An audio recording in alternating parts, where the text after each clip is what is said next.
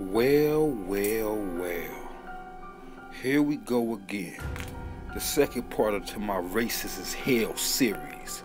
This time we're going to get into Injustice 2. And just how they whitewashed a lot of the characters from the Bible and from past history and turned them to a lot of these comic book characters, but all of them are lily white. If you look at Injustice 2, it looks like it's snowing outside. It's so damn white. So let's go into this. This is Bas Rutten.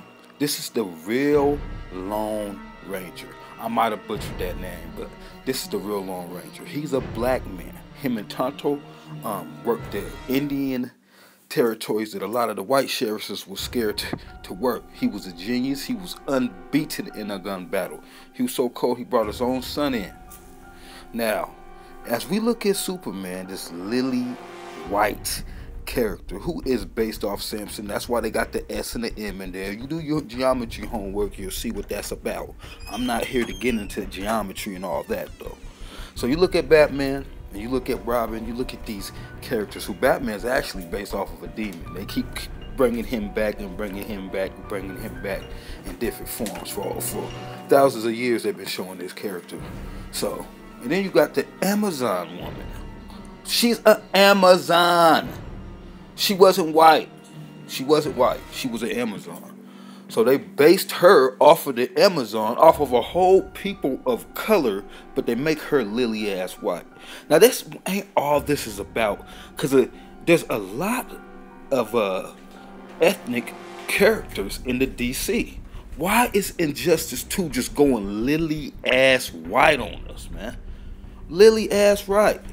You got Robin, you got all these characters. Black History Month just passed and we didn't get one black character revealed. I mean, damn, Cyborg is 10% black, I guess. I guess his skin is black, but he's mostly robot. Then you got Aquaman, the king of Atlantis.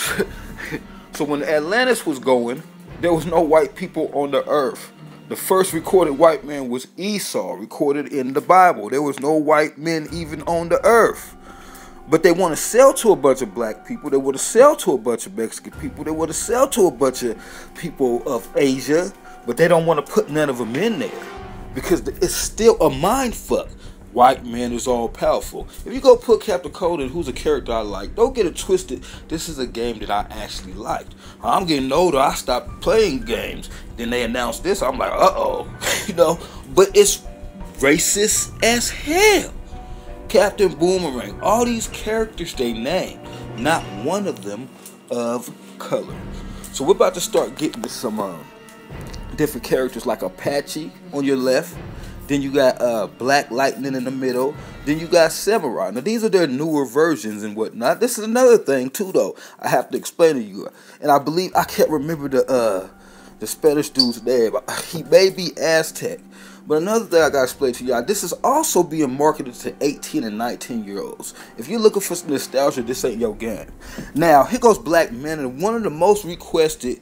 They even put him as a stage transition. He is a brother, but no, they couldn't put him in the game. Here goes Apache Chief, one of the greatest characters in DC for me. I mean, on the Super Friends, the Justice League. There's only a few people out of 1,000 characters, and he was one of them.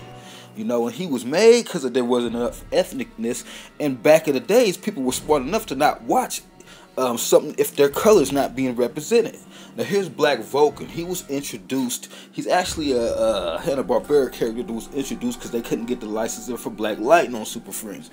But he's a good character too. Can we get Black Lightning to Black Vulcan? Can we get somebody of color? He doesn't even have to be black, man. I mean, I just want somebody of color.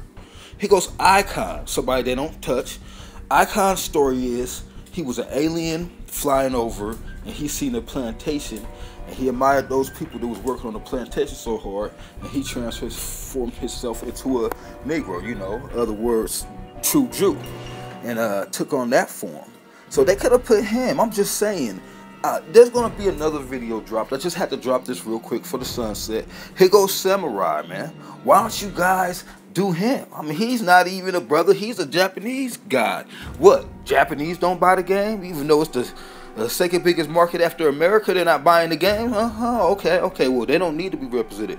Vandal Savage. On the show, he was a white boy, but he really ain't a white boy. You could have put some Vandal Savage in it, man. I just want to say, Injustice 2 is racist as hell.